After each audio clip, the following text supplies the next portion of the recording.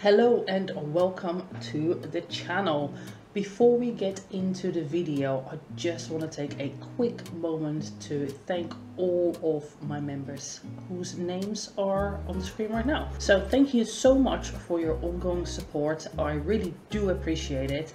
And being a member doesn't come with just a shout out. It can come with just a shout out if you get that particular tier. However, I also have two additional tiers, one of which will include a live stream every other week, and on the final tier you get the shout out, the live stream, and on the weeks where there is no live stream I will upload a members only video. And that is kind of a bit of everything. Sometimes it's a recipe, and at the moment it's a lot of get ready with me and I tell you about my dating life. But if you are curious to see more personal videos, then I usually create that sort of content for my members. But thank you all so much for your ongoing support. It does mean the world to me, and let's get into the video. Hey guys, what is up and welcome back to the channel. My name is Ilona. I'm also known as Chikara Transformations. I'm an online health and fitness coach and I'm also a bodybuilder. If you like this top, let me just do my ambassador. Fuck cat! Let me just do my ambassador duties here. So I am an ambassador with Better Bodies. This is a Better Bodies like crop top, sports top. It's not a bra, it's just like an actual top. And yeah, if you want to get a 15% discount, then use BB15 at checkout for Better Bodies. Links will be in the description. I'm an ambassador. I'm not an affiliate. I don't get anything from these links. Basically, it's just that I get a discount code when I shop online. I get my own personal discount code so that I can wear their stuff and promote it on social media. Basically. So if you're interested, I will link the link to this top below. It's kind of cute. So today we are going to be doing a Glitters and Lasers reaction. My last video did really well, actually. It had like, I don't know, like 50,000 views or something, which is like, wow, for me. So why not do it again? You guys like it? Works out for me. Today we're going to look at the trigger warning I want to lose weight video that she uploaded on the 11th of April. And I guess we'll see what that's all about, and more importantly, what is she going to do to try and lose weight? And is this a clickbait title? Is she for real? Because saying you want to lose weight and being part of the positive movement, that is blasphemy, basically. So, yeah, anyway. Hey everybody, my name's Anna, aka Glitter and Lasers, and welcome back to my channel. Today is a really interesting day because we're revisiting a video I did all the way at the beginning of the year where I set goals and intentions for how I was going to work towards improving my body. Now, if you haven't watched that video and you want to catch up on what I talked about, you can click the link here, check it out, and learn a little bit more about the process. Now, if you've already seen that video or you just don't want to watch it, no harm, no shame, let me catch you up.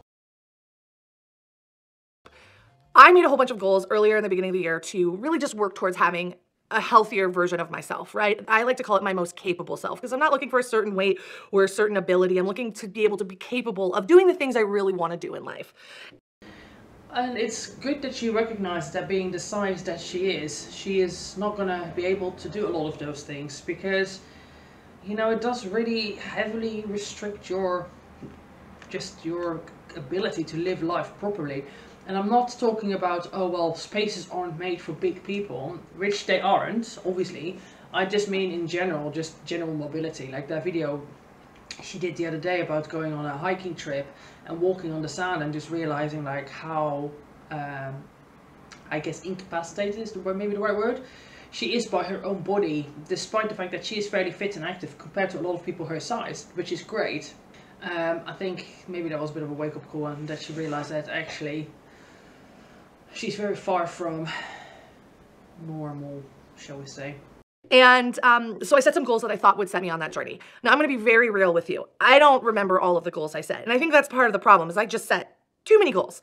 And I realized I personally don't do New Year's resolutions. I don't understand them. I think if you want to do something, you do it. You don't need to wait till Monday. You don't need to wait till next week. You don't need to wait until after your birthday, until the new year. If you really want to do something, you do it. That's the kind of person that I am. If I decide I'm going to do something, I just do it because that's what I want to do.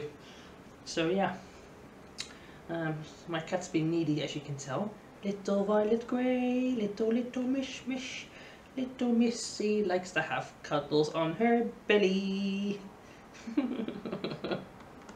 Do you have animals and do you sing to them? I'm always making up songs for my animals, ain't I? I'm always serenading you with my beautiful voice. Oftentimes with like diet culture and kind of like health culture in general, we tend to like push this like all or nothing, change your whole lifestyle at once mantra, and then it's not achievable. So I did try to go like halfway on this when I was setting my goals, but I still think I went too far. I think really at the end of it all, I focused on 2 things and I did those 2 things really, really well. And everything else was just a little bit overwhelming. So what did I actually do? So I am happy to report I did actually work out for 100 days. In fact, as this video drops, it will be 100, I just burped. It will be 107 days. Well, is that consecutively or is that just since the beginning of the year? I'm guessing maybe it's consecutive 100 days. Like sometimes people ask me about rest days and having like full rest days. I don't really believe in full rest days unless you're sick or you're injured or something like that. At the end of the day, we are meant to move around. I don't believe in like having a day where you literally just lay on the sofa all day long. I just can't get behind it. I don't think so. I think you should just always be moving and doing something. Being actually completely inactive for a day, I don't think is good. Unless you need to for medical reasons, basically. Because I actually started a week before the new year started, and I wanted to launch this 100 days out from, you know, the beginning of the year because for reasons. So I've been doing really, really good with that. Basically, I found a groove and it is a habit now. I do think about being active. I do check my watch, usually like mid-afternoon and go, okay, what do I still need to do? It's become literally just part of my daily life. I really don't even... Talking of fit watches, can be very beneficial. I think a problem with Fitbits or activity trackers is that, for one, you can get a bit obsessive with them.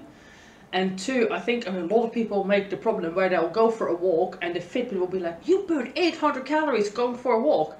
Like, maybe you did, but just because your Fitbit is telling you that you've burned X amount of calories, that doesn't mean you should be eating that many more calories. Because when I was using a Fitbit, I was burning between 4,000 to 4,500 calories a day. That's kind of my normal energy output. So that would mean that I would be so that would mean that technically if I was to be wanting to build muscle or even be under eating on that, I would be wasting away.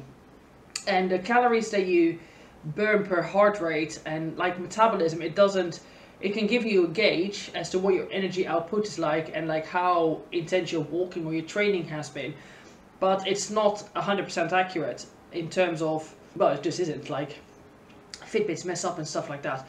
So you should never use your if your daily expenditure on your Fitbit is say like 2,500 calories but you're trying to lose body fat, that doesn't mean that if you eat like say like 2,200 calories that you're going to lose body fat. It all depends on like your lean mass. It depends on how your metabolism works, how well you sleep. Yes, use it as a gauge to see your activity levels. You use it as a gauge to see how high your intensity output is. But if just because you burn 500 calories on a Fitbit, that doesn't mean you should eat an extra 500 calories. Because if that's the case, I would be shredded all the time, forever. Because whenever I did have my Fitbit, I was always under eating by at least 1,000, if not 1,500 calories. So it doesn't quite. The calories on the Fitbit don't necessarily translate into eat that much food, if that makes sense. And I don't quite understand the science behind that, I'll be completely honest about it. I did ask my old coach to explain it, and he just said that it's just down to basically, like a heart rate calories burned is not necessarily representative of like how the body functions, because obviously it's quite complex, as opposed to just taking more measurement in simple terms. Think about it anymore. And what's really cool is with the Apple Watch, and I'm not trying to sell you one, but I am obsessed and I do love mine. It does tell you how much you've improved to where you were previously. So I just actually am sharing these with you so you guys can see. You can see that I'm walking further, I'm burning more calories, I'm standing more per day. Basically everything is up. And that's just basically because I've made being active more central in my life, and it's really apparent. With that, I've also started to see my body change a little bit. Candidly, I have not really lost a lot of weight. My body has changed shape a little bit. I'm definitely... So can we just put this into a perspective? Like, I don't know how tall she is, but we all have eyes and we can see that she's a very big lady. She is not, she's like Amber Lynn sized, right? She has to be like 500 pounds, maybe more than that. I don't know how tall she is. Like, oh, your height will matter, the weight as well. But the reality is, if she has increased her energy output significantly, and on top of that, she's not actually losing weight. Can you just imagine the amount of food she's eating? So I'm just put the camera down because I want to keep the kitty in here. Like the amount of food she has to consume to maintain her size with that added energy output is insane. Like I can't even begin to imagine. It's thousands of calories a day. We're not talking, oh, like, yeah, she's eating extra couple of hundred. No, she must be, well, she looks ambulance size to me, so she's probably eating 4,500 calories a day. With the energy output to that, maybe like 4.5 to 5 if she's working out and training that much. So that's insanity, isn't it? More toned. I'm definitely like seeing some decrease in my chest. I'm also seeing an increase in my like physical abilities as far as like muscle and like being able to support myself in things like push-ups and sit-ups and all of that stuff. So I am seeing physical changes. They're just not weight related. And I'll be honest, that was a little bummer for me because I thought, man, I'm pushing myself. I'm doing all these things. I'm gonna lose so much weight, which is honestly like ye old time diet culture hanging out in my head. And to be very candid, and I will say this now because who gives a damn, I do want to lose weight. And not she should want to lose weight because she is far too big for what is healthy for a human being. I mean, like she's sitting there, you can literally see her bum on the side, like this on the side here, that's her fucking bum. That's crazy, you know? She's really like, it's great that she's keeping fit and healthy, but unless she does anything about her diet, there's only so much fit and healthy you can be when you're that size. not so much because I want someone to think I'm hot or I want society to treat me better. I really don't care at all about either of those two things. But at my weight, there are some things that I'm prevented from being able to do because I just weigh too much. And I don't want to weigh that much so I can participate in those things. And it's as simple as that. If that frustrates you or makes you mad, bye, you don't need to be here. Because I do think that it's something that we have to talk about. Like, it's reality. It's reality. You cannot, I know that there's a lot of science denying in body positivity and health and every size. It's very well documented that being super morbidly obese, it's just unhealthy. You do have a shorter lifespan, you do have increased risk of heart disease, increased risk of cancers, increased risk of diabetes, and all of that is tied into diet. And it's not just the body fat. I mean, the body fat makes a difference on the endocrine system, which obviously then has negative effects moving forward, and there's a lot of pressure on organs and joints and all of that too. But a lot of it also comes from the food that you consume, because I just don't know if it is physically possible to get to this level of obesity eating whole foods. I mean, I suppose technically if you ate like lots of oils and stuff like that, but I mean like, let me rephrase it. If you followed a clean diet, I don't really believe in the word clean, I think it's a bit, like, it doesn't really make sense, but like a healthy whole foods diet, a balanced healthy whole food diet, I don't know. If anybody could sit there and eat 5,000–6,000 calories a day of whole foods, just because it is so filling, and it just doesn't give you it is more satiating. Usually it has more vegetables and fibers in it, so you know you're gonna feel full up quicker and for longer. This is why I encourage people to eat whole foods, and you can eat a lot more and feel a lot more full up. But yeah, I don't know. Wait. I don't know where I was going with that, to be honest. Sometimes I go off on these tangents and I'm just like, what the fuck was I trying to say here? Can't always be removed from the equation when you're talking about health. And I do think my weight does prevent me from doing some things I want to do. So there you go. So I did exercise as much as possible every day, and I did close my rings and achieve my goals for that.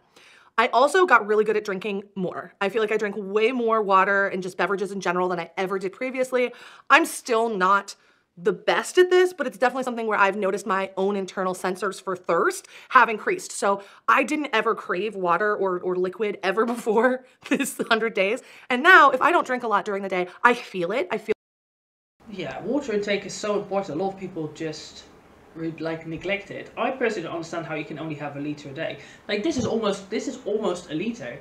This is my second or third one today. I'm not sure, but like I have to anyway because my coach tells me to drink 6 liters, but it's not, for me to drink 6 liters of water, it's not a problem. Now granted, I eat a lot of carbs and obviously I train a lot, so I sweat a lot, I do a lot of exercise, so I do have a slightly higher water intake requirement than many people.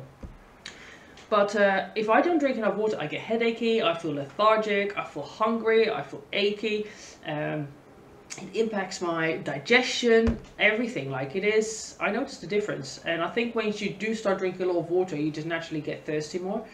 And yeah, it helps with weight loss as well, because sometimes a lot of people do confuse their hunger singles, hunger shingles, hunger signals with thirst signals. So often people think they're hungry when first thing in the morning when actually they're dehydrated, and you just need to drink water. I would just say, like, start your day with drinking half a litre first thing in the morning. Oof. Don't even think about it. And if you don't like drinking water because of the flavour, which a lot of people don't like the flavour of water, what you can do is stick through there some mint leaves and fresh lemon. That can be very nice, makes it very refreshing. Words are hard. Or what you can do is you can put through there like some sugar-free cordial to flavour it up a little bit. So yeah, you don't have to drink plain water. Just make sure you do drink your water. Feel the dehydration, and my body reminds me like, hey, you need some water. So when I think about it, I feel like that's like a noticeable change, right? Like my body is now telling me when I don't have enough water, where previously I'd kind of lost that signal. When it comes to food, I think I made a goal, but again, I don't remember, and I have not rewatched the video, to eat 3 times a day. Failed. Absolutely failed. Trash. Did not do a good job at that one. And I think it's because it wasn't the right goal for me. I typically eat a big meal at the end of the day. And that I thought was a problem. And I'm beginning to learn that maybe it's not the problem, but I just need to rethink about when I fuel. In terms of weight loss and lifestyle, it doesn't really matter when you eat or how often you eat. What matters is that you just stay in a caloric deficit. Like there is some science around that your body can only absorb X amount of protein, and people say like you can only have 30 grams of protein per serving for the body to assimilate it, which I think depends on the individual. I think it depends on your lean mass and your training and all of that. But the point is that even if you do eat more than 30 grams of protein, nothing's really going to happen. Like your body just doesn't absorb it, and you just pee it out basically. Sorry, I've got like a little cat hair or something like that on my nose, and it's absolutely irritating me. But besides that point, unless you're an athlete and unless you're prepping for a competition of some sorts, nutritional timings aren't that important. You probably want to make sure that you either eat before or after a workout, just to either have energy or to replenish the energy that you've burned.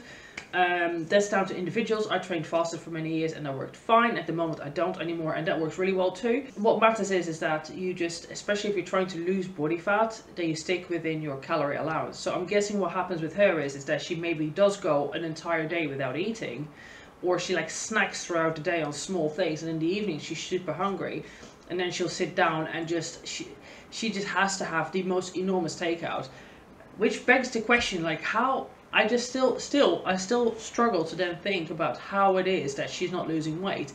Because even if she did one big meal a day, is it like, what is she eating? Like, is she drinking fucking butter?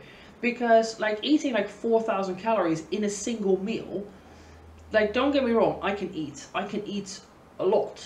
I don't know if I would have the capabilities to eat like 4,000 calories in a sitting though. I could probably do like 2.5, 3. But if the 4,000 calories on a consistent basis, like a daily basis, I don't know if I could do that. But she must be, I think she probably is snacking as well throughout the day. But in terms of like just general, it doesn't matter. If you want to have one big meal at the end of the day, that's fine. Just don't eat throughout the rest of the day. If you want to split it out, then that's fine too. I personally think it's better to eat more little and often, to eat at regular intervals, so you can kind of keep your blood sugar levels a bit more stable. And you're kind of always eating, and you don't really get like those periods of like being ravenously hungry. But I don't know, it doesn't always work for some people with their work, with their lifestyle. Some people just don't get hungry in the mornings. It is what it is. If you find like intermittent fasting works for you, then do that. All of that is perfectly fine. So in this kind of 100 days, I made sure that every day I was being very, very active, which meant I don't feel like I got enough time for recovery. And I think you can really see that in the Hawaii hiking video, where I was just exhausted. And the reality is when I push myself like that, I need to know that the next day I need to be able to relax, I need to be able to take care of myself, and I need to not push myself too hard. So going into the I don't know what I think about that. I think obviously maybe in her situation it is different because of just her size, right? Whatever is like a hike for her is probably a lot more than for others. I did get a question in my Instagram Q&As the other day about what I think about, was it my Instagram Q&As? Overtraining. Was it somewhere else? I can't remember, but I think overtraining is a thing. I think it can happen. I just don't think it happens to most people. I think overtraining can happen if you like indeed train twice a day and you're just doing very heavy lifting, you're training at max intensity, you're natural and you're not eating enough, then yeah, you're not sleeping enough, then yeah, definitely you can get overtrained. But I think if you just go to the gym every day for an hour and you're just like, you know, just having a casual workout, I don't think you need to worry about overtraining. Overtraining is something that usually happens to more like people that are very dedicated to their training in whatever that may be. So, but obviously in her situation, just because she's so big, I'm sure that she does get not overtrained, but she's putting a lot more pressure on her body, so she probably does need a bit more recovery. And obviously injury prevention as well comes into that. If she's tired and she's walking and she's still achy, then maybe she is not balancing the body the way she should, and then that way you can incur further injuries. Because you know what's like, if you have like a twisted ankle or something like that, then you walk funny and then you end up with back pain, you know. So if something is out of balance somewhere, then it will have a negative impact somewhere else in the body. The next 100 days or the next 3 months, I want to look at thinking about things like, okay, if I do a really hard workout on Monday, I want to make sure I do a light walk on Tuesday, and starting to optimize how I work out so that I am pushing myself to that next level, but I'm also allowing my body to rest and recuperate, which I don't think I did this last 100 days. And honestly, I have questions for anyone who does successfully work out every day, how they do that and actually progress, because I do feel like not allowing myself to have a break like just made it impossible for me to. It's just a case of I work out pretty much every day. I get my steps in, I do weight training, 2 days on, 1 day rest, and I found that has been the best for me, 2 days on, 1 day rest. I don't believe in that people should be doing weight training more than 3 days in a row, ideally not more than 4, because you just get too tired. But a lot of it is that some sessions are just shit and you just still do it. And obviously, you know, I'm not her. I don't have enormous amounts of excess body fat, so I'm not going to need as much recovery as what she does. But a lot of it is down to fueling right, sleeping enough, resting, stretching, and knowing when to push your workouts and when to take a step back and go with lighter loads. And some of that does obviously come with experience as well. But yeah, I think the biggest thing is just being lower in body fat significantly. And then for food, I am going to calorie restrict. I know a lot of you are angry and mad about this, but I don't care. She needs to. If she's not counting calories and restricting to some degree, she is never going to lose body fat. Simple as that. I feel like I'm potentially eating more than I think I am, and I think I need to change. I will dare to, what was I was going to bet something on that. I don't know. I'll eat my hat. Not that I have a hat. I'll find a hat and eat it if she is eating less calories than she thinks she is. I do not believe it for a second. You cannot maintain a body of that size by being in a restriction. It's literally physically impossible. Like, it goes against the laws of science, the laws of nature, the laws of physics. She is eating a hell of a lot more than she thinks she is. And if she's doing a lot of takeout, this is the problem with takeout, you don't know what's in there. You can eyeball it, but you never really know what's in it. So she probably doesn't even have to start restricting calories. I think if she were to just start cooking all of the food herself from scratch and just focusing on whole foods, maybe don't drink things like Starbucks lattes and stuff. I don't know if she does, but things like that. Be mindful to not drink calories. And yeah, I think that would probably just make an enormous difference. I think that because she's quite busy doing like social media things all the time, I think she has a lot of takeout food, and what she thinks maybe is healthy probably is not very healthy at all. Check on that, and I need to be acknowledging what I'm putting in my body, what it is fuel-wise, and how it makes me feel. This doesn't mean I'm refusing to eat certain foods or I'm restricting everything. So it's more just becoming aware and cognizant of what I'm eating and when. So I'm setting myself a normal goal, which is just 2,000 calories a day. That's what a normal person should be eating. She's going to struggle on that 100%. I would not put her on 2,000 calories a day, especially with the exercise that she's doing. Like, granted, she should, if she's eating 2,000 calories a day, she should lose fucking pounds.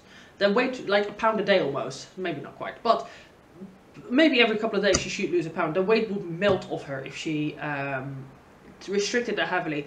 If I were to coach her, somebody her size, which I wouldn't, because somebody her size needs in-person more advanced training, because that's just the reality of it. Distance coaching somebody like her is just not realistic and not safe, and it won't be responsible of me as somebody that's a coach. But besides that point, she would probably be on like close to 3,000 calories with me, but whole foods. And yeah, just focusing on like nailing those calories, sticking to the meal plan. And it's not even a meal plan. The way I do my meals is like actually pretty free. You can pretty much eat whatever. It's just whole foods, and you just pick a mix from the different food groups, a portion size or 1.5 portion sizes. So it's not really restricted in the sense that you can't really have anything. But besides that point, yeah, 2,000 calories, she's going to struggle because she's going to be starving. Because she's going to be probably halving your calories. And I don't know if you ever halved your calories. That shit's brutal. Brutal. I do low calorie days and they're around 1,500-1,600 calories. And they suck. I don't enjoy them at all. But it is what it is. I feel like this is hard because every conversation I've ever had about food as a plus size person has somehow been turned into a discussion about my weight, regardless of if we didn't start there at all. So it's either you shouldn't be eating that or good for you eating that. Like there's always an emotion associated with the act of eating as a plus size person. And yeah, it makes sense because like either you're vehemently, that's the word. You're either in the camp of like eat whatever you want and like, you know, it's all beautiful and, you know, like whether fat's beautiful, that's like an opinion obviously. But like it's all good for you, there's no such thing as health risks. Or you get people as me that are like, why are you doing this to yourself?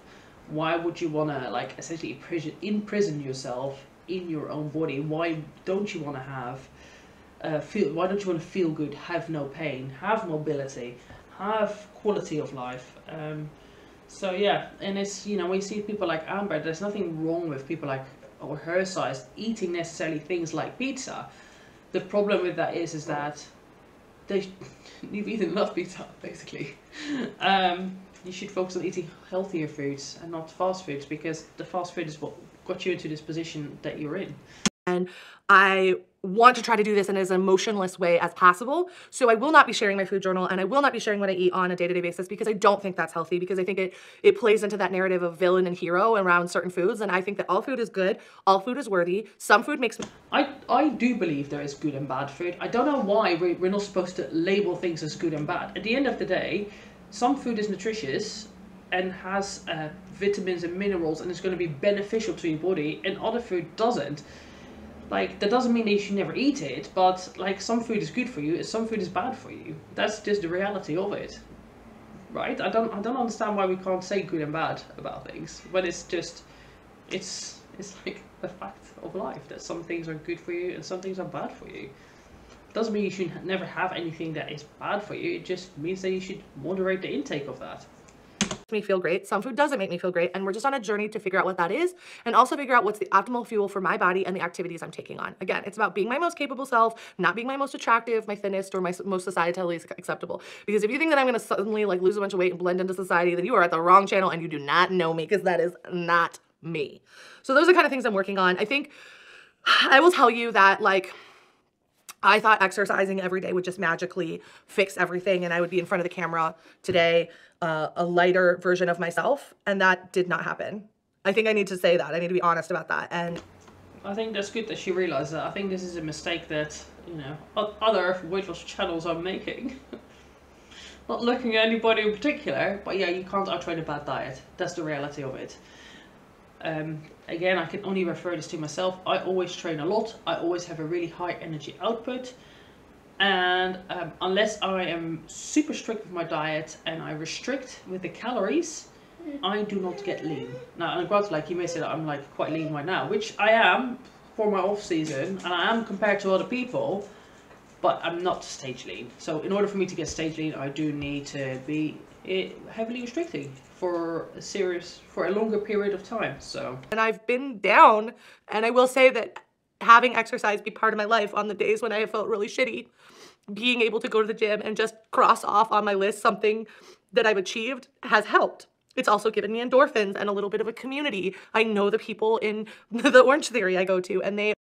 So, obviously very sad that her granddad is sick, but I agree. I think that working out is a great way to try and deal with stresses in life. Now, I'm going to obviously be biased about that because I love training, but it's just that for me, it's like, especially when I'm going through like poor mental health or whatever it may be, I find that, oh, fucking hell, cat. Why are you attacking me for no reason? Yeah, I do find that like that hour or two that I'm in the gym, I can just be in my zone, and maybe it's a shit session then, but sometimes you do end up chatting with people and they make your day a bit better. Or sometimes I'm very much in my zone, I don't want to talk to anybody. But it's just, there's something about going to the gym that just, it's like therapy. It really is like therapy. And I think unless you do it, you don't understand it and you don't know what the feeling is like. But it just makes you feel good. Even if you don't have the best session, you always feel better after a workout, always. They are offering me support and a sense of family. So what I've gotten from exercise isn't just moving my body more, it's given me a little bit of peace in a moment that's really traumatic for me right now. And I'm grateful for that peace, and I will not be letting it go because I need it. So I think that what I've learned from this journey is that exercise isn't really so much about my physical health as much as it is about my mental health. I mean, yes, it does affect my physical health, but what it does for my mental health is just so much better, and my social health. And I'm realizing that I am leaving the house more. I am talking to more people on a day-to-day basis. I'm engaging with more activities. I'm doing more in my life. That's really important that she's recognizing this. And yeah, this is another reason why working out is good. Like, and it doesn't have to be in a gym. You can go like join like a walking club, or like, I don't know, go and play tennis or something. Like there's other ways she can stay active. It doesn't have to be in a gym if that's not your thing. But you will get a sense of community, and it's nice. It's nice to see the same face every morning and say hi to people and just have a reason to get out of the house and do something and feel like you've been somewhat productive at least. So that's where we are. That's where we are 100 days in. Now we have next month's goals, which are really just tracking my food and keeping the momentum on working out, but just allowing myself to get some damn rest. Well, I don't know if she does weigh-ins or side-by-side pictures, but it's been a few weeks now. She's been tracking her calories, then the next time I do a reaction, I should imagine that she's lost significant amounts of weight. Maybe she does track that somewhere. I don't know. I don't actually look at her channel. I don't follow her, so maybe I need to. It's something that I need to pay attention to a bit more. But yeah, if she's tracking her calories, eating 2,000 calories a day, she should lose like 20 to 30 pounds in a month, maybe more, just to get some rest. But I'm proud of myself for sticking to this. I'm proud of myself for consistently being part of this journey and being honest about where I am and what I'm capable of doing, because I think it's really easy when you look at someone and they're like, everything was so easy. I went to the gym every day and I eat my food and magically I've lost all this weight and my life's better. That is the narrative that we get served, but it's missing all of the pain that went through that process. I agree, and this is why I also like to share my bodybuilding journey. I show it when I have days that aren't good. I show it when I'm not eating as per plan. And I don't try and pretend, and I tell you that some of it is really fucking boring.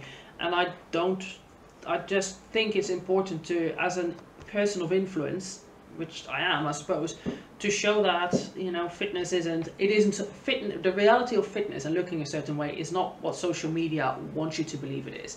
A lot of it is boring, a lot of it is repetition, and a lot of it is consistency, and a lot of it is just same shit, different day, basically. And that gets hard sometimes, and that's where willpower comes in, that's where discipline comes in.